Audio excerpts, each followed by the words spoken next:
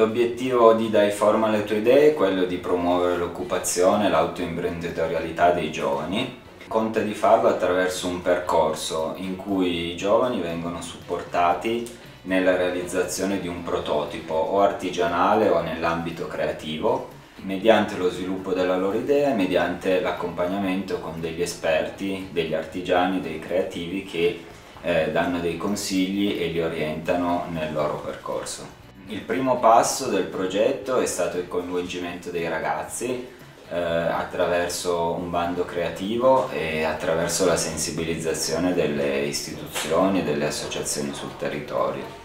In seguito poi alle selezioni e a una serie di passaggi siamo arrivati a 9 giovani che oggi stanno seguendo il percorso. Abbiamo iniziato il percorso trasversale nel quale si affrontano temi di ordine più generale, contratti di lavoro, la redazione di un curriculum, la contabilità di una microimpresa, eccetera. E contemporaneamente stiamo sviluppando insieme a ciascun giovane l'idea che loro avevano per andare poi a costituire il prototipo. Stiamo finalizzando l'accompiamento, l'unione diciamo tra il giovane e l'artigiano, il creativo, e quindi a breve inizierà anche questa interazione. La realizzazione effettiva del prototipo è in realtà anch'essa un punto di partenza, in quanto questo prototipo dovrà essere una specie di biglietto da visita che ciascun ragazzo userà per poi appunto cercare un lavoro o avviare una piccola attività in proprio.